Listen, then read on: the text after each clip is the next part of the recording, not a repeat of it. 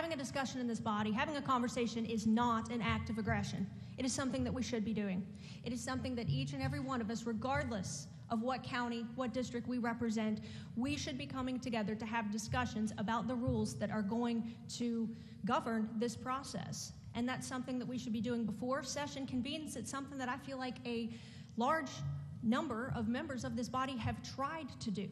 And the rules were truly just made available to us whenever we came in today, at least the rules that we're going to be adopting. There were other rules that were put out there as well, rules that enjoyed support from folks from all walks of life and political ideologies and backgrounds.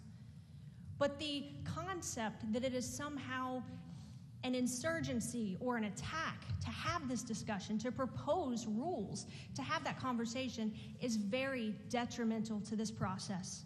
And I am hopeful that, even though I know that these are the rules that we're going to adopt and we're not going to consider anything today, I am very hopeful that leadership, with both in the House Majority Caucus and the House Minority Caucus, will listen to its members so that this can be the member-driven process that it was designed to be.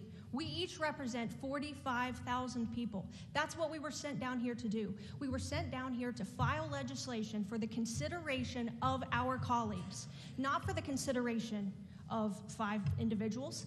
It's not to say that there's anything wrong with the way that things have been done, but these ideas deserve merit, they deserve consideration, and I humbly request that consideration. Thank you.